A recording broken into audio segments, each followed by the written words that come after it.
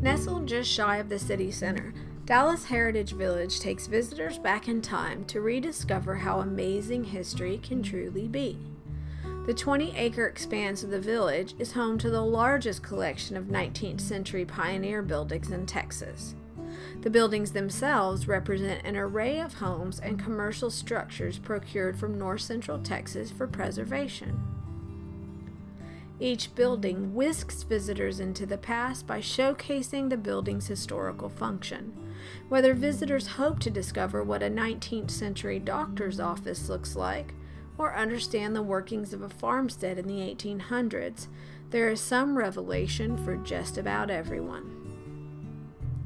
Dallas Heritage Village receives partial funding from the City of Dallas Office of Cultural Affairs and the Texas Commission on the Arts, which in conjunction with ticket sales helps support the restoration projects and buildings maintenance.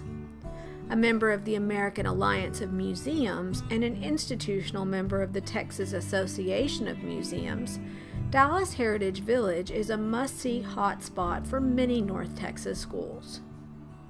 Walking down the village's main thoroughfare, visitors may encounter one of the many educators dressed in vintage garb or partake in a carriage ride with a team of donkeys. The museum's history is as interesting as the buildings it cares for. The village sits on top of what was once Dallas's first park, which in 1876 was quaintly called City Park. Dallas's first spring-fed water supply, Browder Springs, runs directly under the village grounds.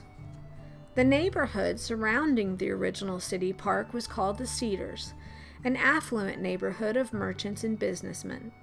The Cedars soon disappeared, and after the Second World War, only highways seemed to live downtown. In 1966, the planned destruction of a beautiful antebellum plantation home, the Millimore, banded a group of local women together, forming the Dallas Heritage Society to save the building at all cost. The newly formed Dallas Heritage Society contacted Ray Hubbard, the then president of the Park Board, with the notion of rebuilding the Millimore in the once city park.